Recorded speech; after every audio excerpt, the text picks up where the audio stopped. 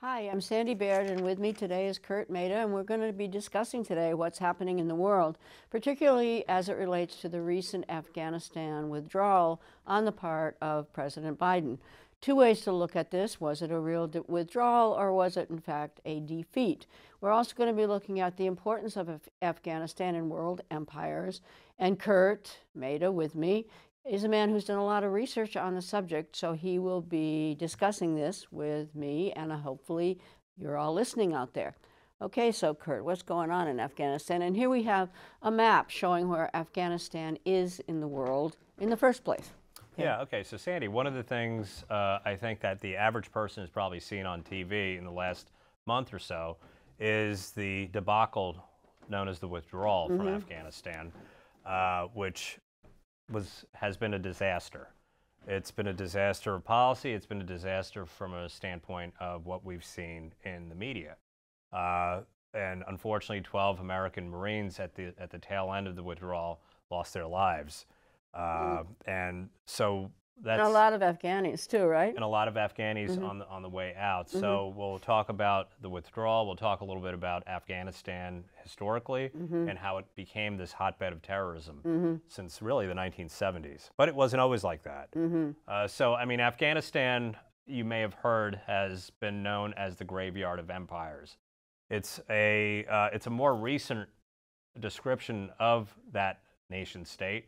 It wasn't always the case. There have been a lot of empires that have successfully conquered Afghanistan. If we briefly. Briefly. If we look at the map in terms of history, briefly, if we look at the map, we have Pakistan to the right, we have Iran to the left, and then our fine folks here pulled up a map of Turkmenistan, Uzbekistan, Tajikistan. These countries were all formerly Soviet republics. Right. So that was, you know, if you... I mean, now, they're now independent of These are Russia, now independent, right? Okay. Correct. But before 1992, you could have written the Russia. USSR at the top of this map. And then what's missing here is to the right of Pakistan is India also.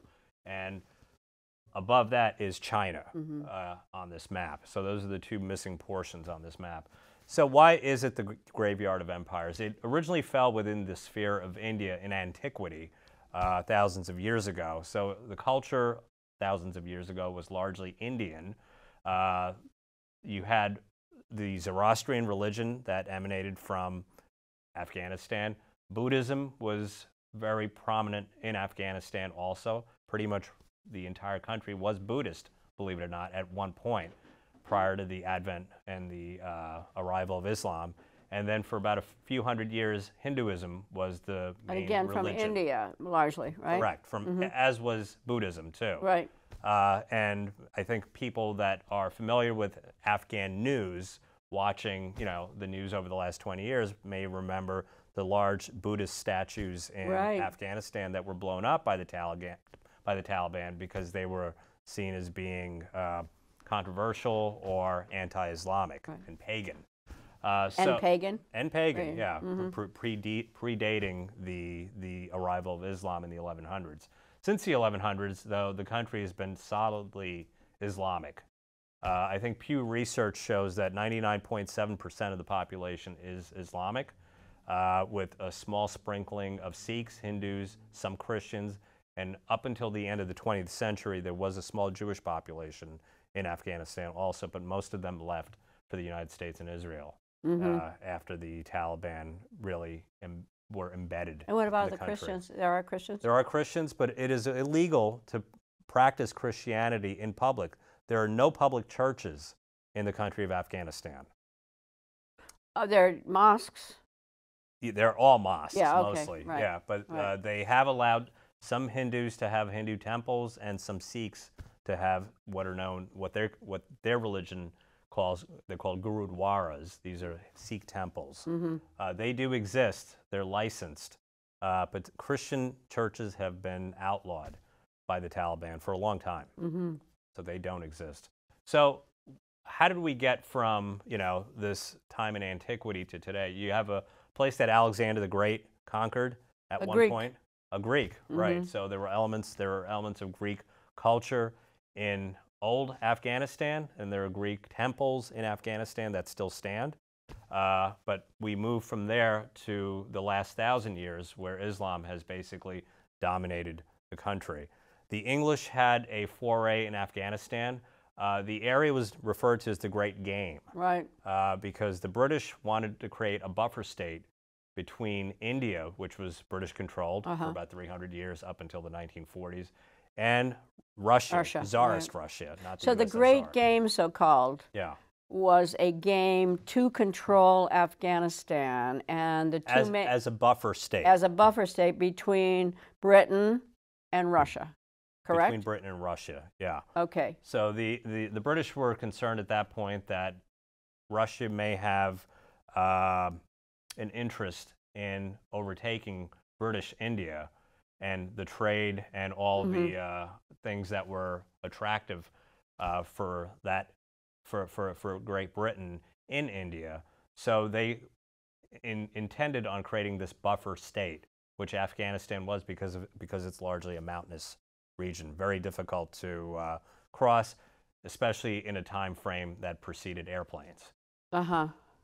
Okay, so that was in the 19th century, the Great Game, correct? That's correct. And who won that, if anybody? No one essentially won except for the Afghans. Right. The Afghans were able to repel the British And the Russians? and the Russians, but more so the British in a brutal fashion, very Taliban-esque if we watch the news and if you read history. I just want to mention a source that I have. It's a Scottish writer by the name of William Dalrymple, who is an expert on South Asia and South Asian history, and he talks about how difficult a time Great Britain had in trying to control that area. They even tried to install a puppet king who was an Afghan king at one point, and all these people were executed. The British cavalry that was sent there, they were all executed, and it was an absolute disaster for Great Britain. So they did not have their buffer state. They wound up fighting 3 wars in the course of about 75 years. The last one ended in 1919. Right after World War I? Right, and at that point, at the end of World War I, the British were exhausted. Right.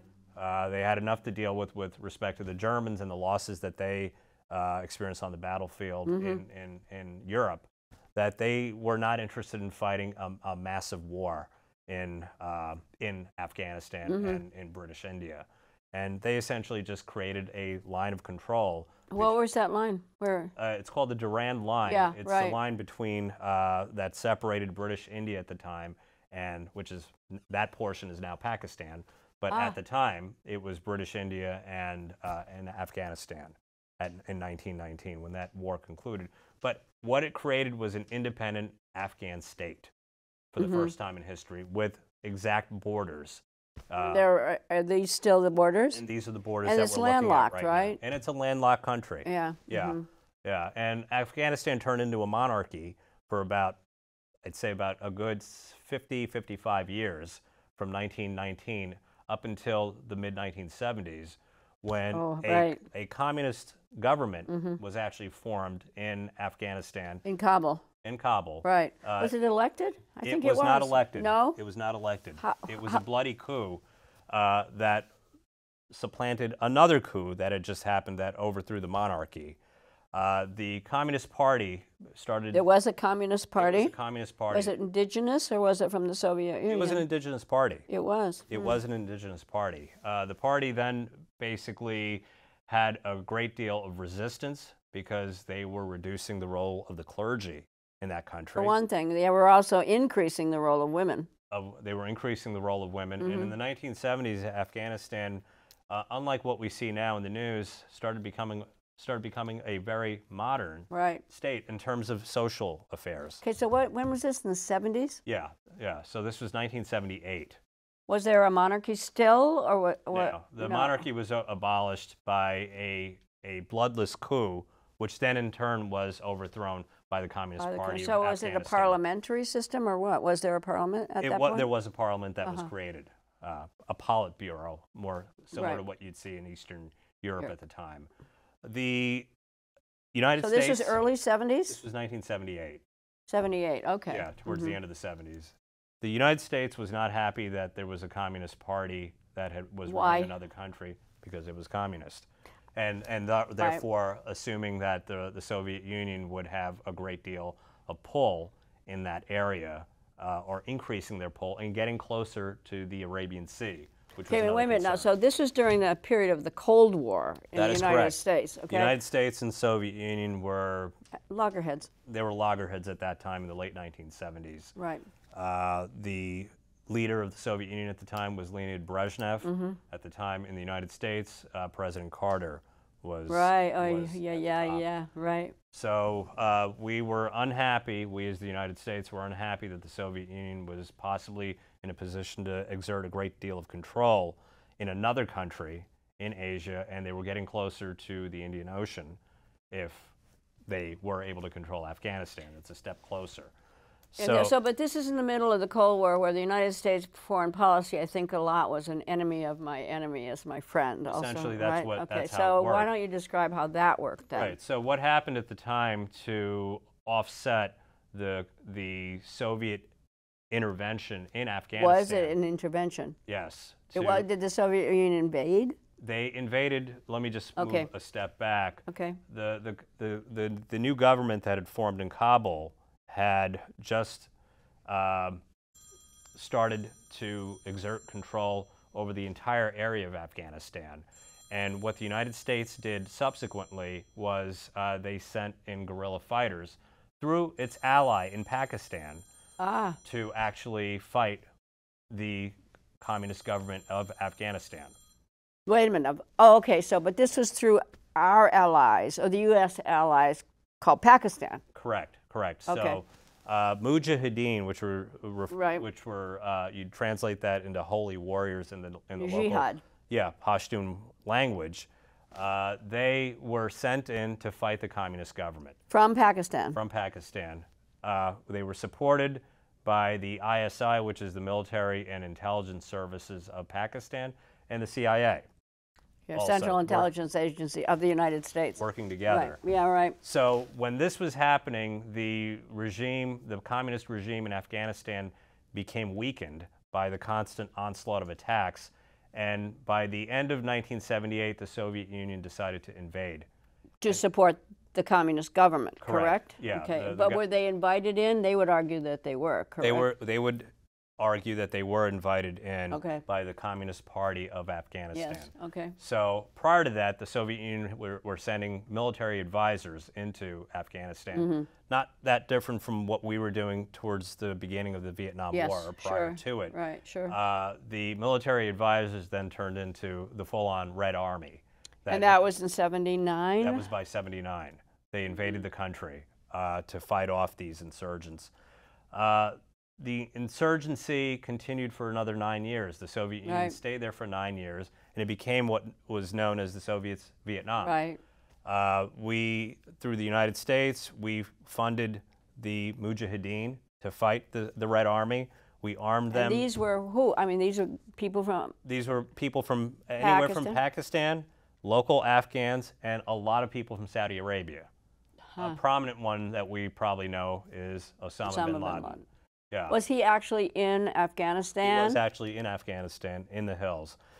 Saudi Arabia also contributed a significant amount of money towards the overthrow of the communist government in What's their interest in the region? Just to control it, right? Just to control it, and to have a stake in the area, and to reduce the role of the Soviet Union at that time. So this was an actual then revolt against the communist government of Kabul, Right. which had been which was assisted by the Soviet Union. That's correct. And the United States, was it in the interest of the United States to then overthrow or battle with the Soviet Union? Yeah, Afghanistan became a proxy war. Okay, between the United States. The United States and the Soviet Union. Right. The other thing it did in the long term for Afghanistan is it created a militaristic society, and it became a hotbed for terrorism, which has not gone away. Okay, what terrorists were there? By terrorists, we're talking about guerrilla fighters who were trained by the CIA and they were trained by the ISI of Pakistan to fight in the hills and they against the government of Afghanistan, which was a communist government. Right. These people were largely motivated by religion and were practicing a more extreme form of Islam, which was able to basically inspire people to fight against this atheist outside force. Was this the Taliban? Which was the Soviet Union. No, I know. The outside force was the Soviet Union. By the way, the Soviets... Well, anyway, let me ask you another question. So these were what the United States would now call terrorists that we were aiding? At the time, correct. Okay, against the Soviet... But at the time, we didn't call them that. No, we called them freedom fighters. Freedom fighters, okay. That's what they were referred to. And President Reagan referred to them when he invited some of the people into the White House at the time. Was it Reagan or Carter? It was Reagan by that point, okay. after 1980. And he continued Carter's policy. He continued Carter's policy and invested a substantial amount of money into the training of the Mujahideen and assisting Pakistan as a base of operations for sending the Mujahideen from Pakistan into Afghanistan to fight. Mm-hmm. Okay, so then what? And this policy went on for about 8-9 years. 79 to 81? About? 79 to 89. 89, okay. Yeah, and it destroyed the Soviet Red Army. Right, because they went there, correct? Yes. Like the United States went to Vietnam. Right, but remember, we were about 10,000 miles away from Vietnam. The Soviet Union had a border with Afghanistan. Right. Or has a border. Right, and? And they had a very difficult engagement in that country. And the bombing, and they mined the country substantially. The Soviet Union? The Soviets did. And again, what it did was the entire country of Afghanistan at that point became very accustomed to just constant fighting, constant war, and it became a way of life for people. Not just the civilians too? Yeah, not just, I was just going to say, not just the actual Mujahideen warriors, the guerrilla fighters, but civilians also became accustomed to bombs going off, aerial bombardment, mines going off, shooting bullet holes in buildings. That became a fact of life, which wasn't always the case. That did not exist before the 1970s. So that, by 1992, the Soviet Union had completely withdrawn from Afghanistan. And they were in the middle of a collapse themselves. Right. They collapsed, the Soviet Union in 91. They collapsed also. Right. And there was a communist government that was running Afghanistan towards the end, but it collapsed. What that resulted in was infighting on the part of these Mujahideen factions. Yes. Trying to control the country. So it became a country very similar to Somalia in that warlords were running the country. And then what happened was by 1994, a organization that came from Pakistan referred to as the Taliban, the military. They were from Pakistan too? Correct. The word Taliban means military students. And this group was created by the ISI, the intelligence service of Pakistan, that was concerned about the instability that was taking place in Afghanistan at that point because of these warring warlord factions. Right.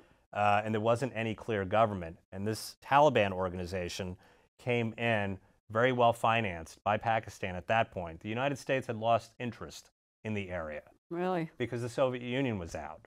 Right. And we had prevailed in the Cold War, and it was considered a major victory. And the loss that the Soviets experienced in Afghanistan was a large reason for their own demise and collapse also, because of the amount of money that they spent there. And because of the ruination of their own troops, too. Absolutely. Who came back to Moscow addicted. Because remember, Afghanistan is a huge, they grow poppies and heroin. And the largest opium market in the world. In the world, which is, do you suppose that's one of the reasons that all these big powers are interested also, is because of the heroin, or what? The biggest issue right now, there's been a discovery of rare earth metals that exist in Afghanistan. And they speculate that $1 trillion worth of these minerals are in the ground. Right, but there's also poppies. And there's a substantial amount of opium growth there also, which is the main resource that the Taliban uses for sale. And for currency, right? And for currency, yeah. Okay, so then what happens? This mess is created, correct? Right. So at that point, by 1994, the Taliban begins to exert control and take over Afghanistan little by little. Right. Heavily financed by Pakistan, so that by 1997, there was a new organization that started up in Afghanistan, a resistance organization referred to as the Northern Alliance. Right, right. People watching may remember the Northern Alliance I do. because they assisted the United States in overthrowing the Taliban in 2001 after the United States went in, following 9/11. All right, I'm getting ahead of myself. I'm just wondering when the United States got reinterested. Yeah, right. It was after the 9/11 attacks. Okay, so but in the 90s, the United States was largely absent? Completely absent, completely absent. They reduced aid to Pakistan, which was a major ally that helped facilitate the destruction and demise of the Soviet Union, and they lost interest in the area completely. So we also left a lot of our weaponry there. Then, too? At the time. So the Stinger missiles, which played a prominent role in taking down Russian aircraft, these were essentially bazookas that people were able to hold on their shoulders and take down bombers and other fighting aircraft on the part of the Soviet Union, were basically left on the ground in that country. However, by 1997, I'm going to just throw out another familiar name, Pervez Musharraf was the in India. No, he was a Pakistani general of the army at the time.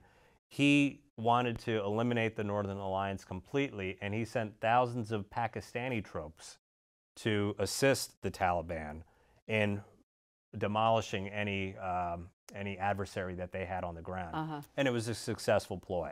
The interesting thing was, 4 years later, Musharraf had to switch sides and become an ally of the United States to take the Taliban out after we gave him an ultimatum of joining and becoming an ally, or essentially becoming an adversary at that point. So at that point, the Taliban had exerted overwhelming control and domination of Afghanistan. And we'll see the things that they did. Basically, women ceased to have any rights in that country. Mass executions. Islamic law was essentially Sharia Islamic law was essentially implemented as the law of the land, and they enforced it very, very strictly there. So that's the Afghanistan that we came to know by the late 1990s. What happened subsequently to the United States in order to get us interested in that area again were the September 11th attacks. Right, in 2000. In 2001 on September 11th. The attacks on the Pentagon, the World Trade Center, and the plane that went down in Shanksville, Pennsylvania, leading to the loss of life of several thousand Americans. And what was at that time assumed and intelligence found was that Osama bin Laden, a former Mujahideen warrior in Afghanistan, trained by the CIA, was the head of an organization called Al-Qaeda. And Al-Qaeda had training camps in Afghanistan. Was he there? And it was alleged that he was also physically there. Was he? At the time. We don't know. Because ultimately he was found in a military garrison town in Pakistan where he was killed in 2011, called Abbottabad. But it was assumed that he was actually physically in Afghanistan, and he may have just been en route in Afghanistan on the way to Pakistan. But at the time, the Bush administration that was in power needed to show the American people that we were going to do something. We were going to do something quick. And the thinking at the time was we needed to attack Afghanistan. The leadership in Afghanistan, the Taliban, at the time, were basically not committed to trying to give bin Laden to the United States military. They weren't willing to turn him over, and they were vague and they were ambiguous about what had happened, and they started talking about the overwhelming policy of the United States and that the United States in that part of the world was playing mischief. And at that time, the U.S. government basically had just had it and said, we're gonna get this guy, bin Laden, if he's there, and we're gonna overthrow the regime that's in power, which was the Taliban at that point. Correct, right. So and we engaged in a nation building. Well, we first wanted to get rid of Osama bin Laden. Was that the first goal? That was the first goal, Yeah. but part of the goal was also to eliminate any al-Qaeda training camps and terrorist training camps that were in Afghanistan. And the camps were often funded through the growth of opium, as you mentioned before, which was the currency in that area. So therefore, we essentially created an alliance with the Northern Alliance, which is this organization that I referred to before, which was an anti-Taliban organization. We didn't really look into what they were all about. No, again, an enemy the enemy of the enemy is my friend. Right. And when the United States went in with the Northern Alliance, they quickly were able to send the Taliban into the hills, and what we thought was a victory for the United States, for the military. But we didn't withdraw. Pardon me? We didn't declare victory and come home. No, we didn't. We stayed there as you said, to nation build. We were going to reform Afghanistan. And we were going to try to find Osama bin Laden. Right, which eventually we did. The United States did, but he was not found in Afghanistan. So why did we stay? Why did we stay? We were nation building at that point. And what was sold to the U.S. public was that we're going to prevent this country from becoming a future terrorist training ground. And we're going to help women. And we're going to help women, and we're going to help people go back to school, and we're going to help minorities that were there. All these, great projects. But what happened was there was a confidential memo that at the time the Secretary of Defense in 2002, Donald Rumsfeld, under the Bush administration, that's just been recently released, this memo, indicating that Rumsfeld thought the only way to succeed, to prevail, was to pay people off in Afghanistan. The warlords who came back in after the Taliban was ousted by the U.S. Army and the Northern Alliance, the warlords were still an issue for the U.S. Army. They were conducting attacks on the Northern Alliance as well as on American soldiers. So the policy at the time was to pay these warlords to prevent them from attacking. And it succeeded. Many of these warlords basically became the highest officials in the Afghan government later, became members of parliament, became military generals, and politicians. And presidents. And presidents. And presidents. But the policy to pay Afghanistan warlords continued in the United States. And that continued for years and years. So the corruption that we talk about that existed in Afghanistan was aided by the lack of oversight that we had in that country. I think that's always the case, isn't it? Yeah, and you had a country that basically had a GDP of about $4 billion a year, and we invested over $1 trillion into that country. In weapons. In weapons, but also in reconstruction. Right. And it was a country that simply couldn't absorb that kind of money. It wasn't used to absorbing large sums of money like that. Right. And the money was lost, and it was there were bribes that were paid, and they say up to about 40% of the money that was invested in Afghanistan was invested in organizations and companies that came from the United States. Yeah, right. Halliburton? Halliburton. There were companies in New Jersey. There were companies in other states that were involved in reconstructing roads, schools, clinics. So much of that money came back to the United States. Right. And in many cases, some of these companies were even indicted for bribing Afghan officials and convicted, and yet the flow of money continued. And so when we talk about the corruption that existed in Afghanistan, that's absolutely true. But it was aided and abetted by the corruption and the defense contractors that were American at the time. And we stayed there till when? Till recently, right? We stayed there up until a couple of weeks ago. So President Trump in 2020 thought that the war it wasn't an original thought. He knew that this was a unsustainable expenditure for the United States in blood and money, and decided to negotiate an exit from Afghanistan. Okay, so let's go back a minute. What was Obama's position? Obama's position was more complicated. Right. He was placed in a position where when Osama bin Laden was actually found, and he was found to be in Pakistan, what the natural next step would have been to declare the Pakistani victory and leave. Right. And he could have certainly done that, but we were in the midst of this nation-building project, and what we were using Pakistan for at the time was a means to essentially transport military equipment to Afghanistan, as well as civilian goods for the reconstruction of Afghanistan. And if what Obama would have had to have done was to declare Pakistan a state sponsor of terror.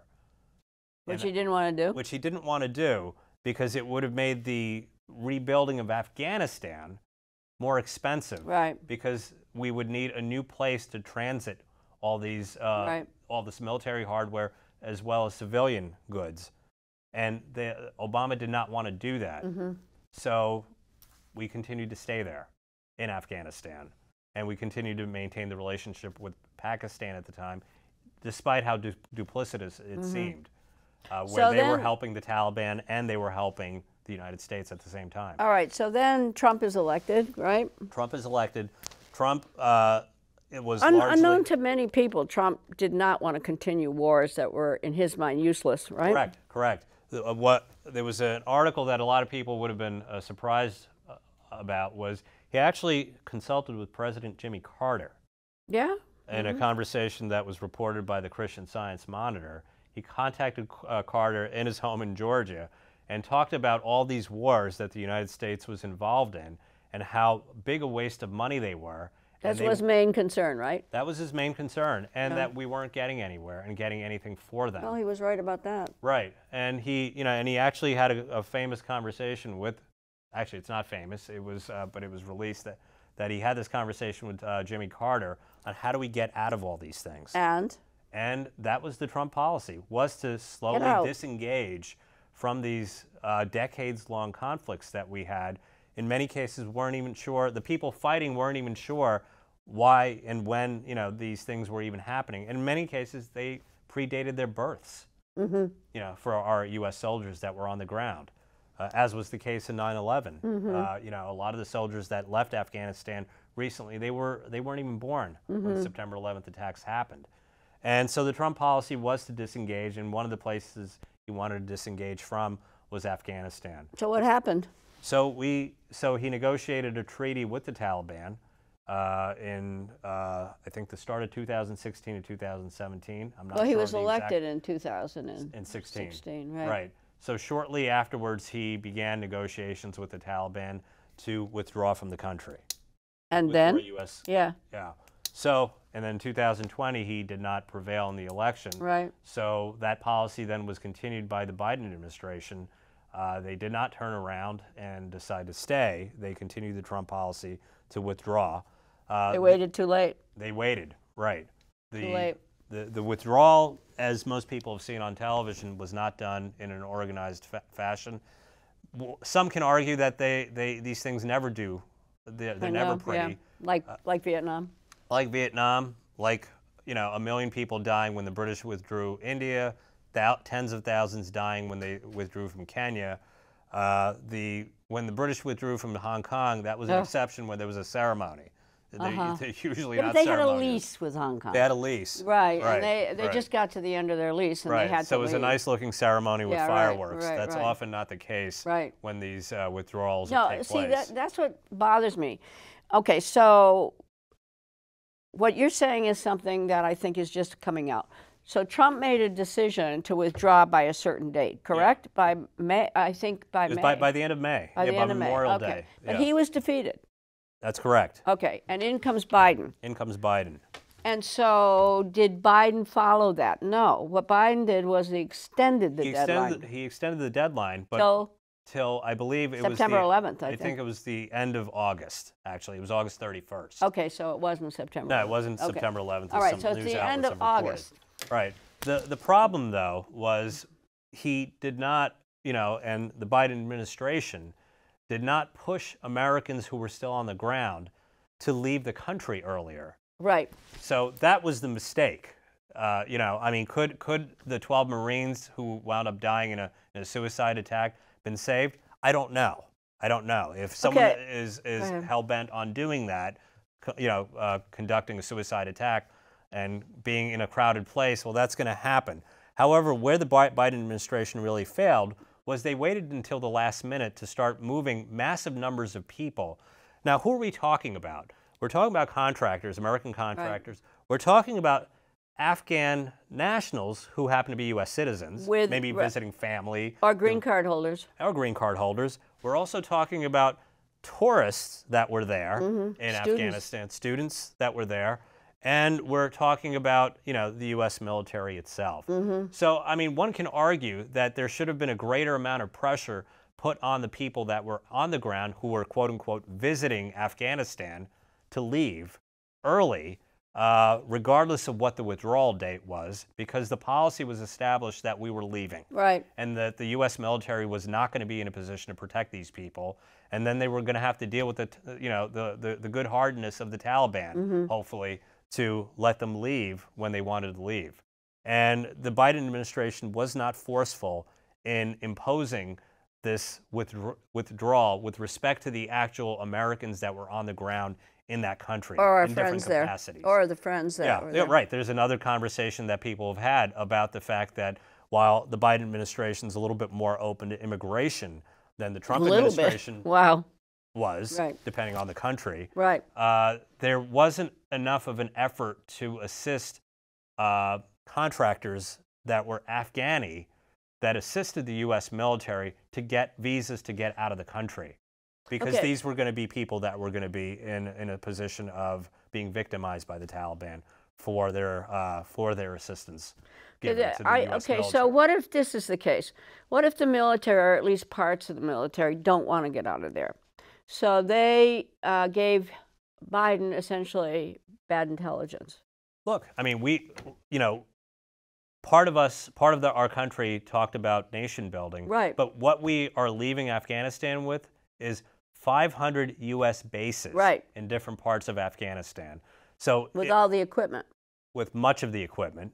So because much of the equipment was given to the Afghan army, which disintegrated within weeks. I know. See, that's what I think happened. Actually, I don't think that Biden had a real choice. I think that the United States got defeated. That the Taliban and the Afghanis, the Taliban in particular, said, "We don't care what your deadline is. You're getting out now." Right. And so Biden was stuck. Right. I mean, we call this, this was referred to as a peace plan between Trump, between Biden and the Taliban. At the end of the day, it's a defeat. It was a defeat. If your objective is to get rid of the Taliban and to end, any kind of the exportation of opium, which was a very big, another part of the project, aside from the nation building that was taking place there on the part of the United States, these goals were not met.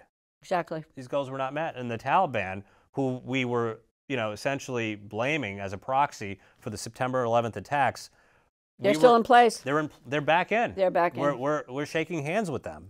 Are we? We were, during the quote-unquote peace negotiations. So it is a defeat. Right. It is a defeat. But that's not the way the mainstream media is playing it. They're acting as if, in criticism of Biden, which I just don't think Biden had any choice.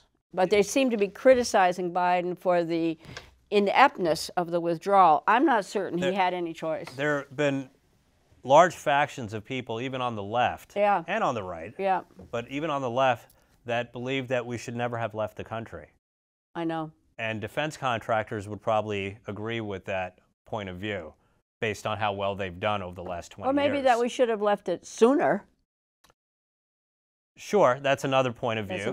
Maybe perhaps after Osama bin Laden was found in another country, maybe we should have basically, packed up and left. But I think. But others thought that we should continue to stay there. I know, the military in particular. That's why the military has said, we've stayed in Germany, we've stayed in Korea for decades. Why not Afghanistan? And I think that they pressured Biden to get a deadline that was extended past Trump. And the Taliban said, "We don't care what you do, President Biden. We're going to take Kabul." That's correct. That's what I think happened. I don't think I support Biden's decision to get out, but I don't think it was his decision. I think it was forced upon him by the Taliban. By the Taliban, absolutely, and absolutely. And we no longer had the interest nor the heart to continue fighting them. How could we?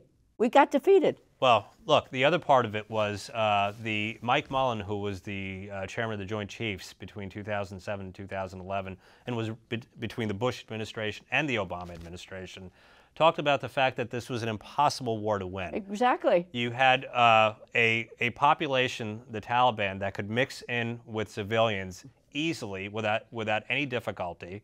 There were a lot of American arms that were still physically on the ground. Right. And they had sanctuary in a neighbor, Pakistan. Right. And we abandoned Bagram. That's correct. Well, anyway, I think we're pretty much out of time, Kurt. I want to thank you, though, for shedding some light on this horrible situation, because regardless of the truth or not, the United States might be an empire that becomes fractured on the same place as all these other empires. Absolutely. And I think that the American people better rethink its whole role in the world, I guess. Right. And if you're not certain right now, wait till you see what happens when we leave Iraq in a few months. All right. In a few months, you think? The quoted date is December 31st. Well, we'll see. We'll see.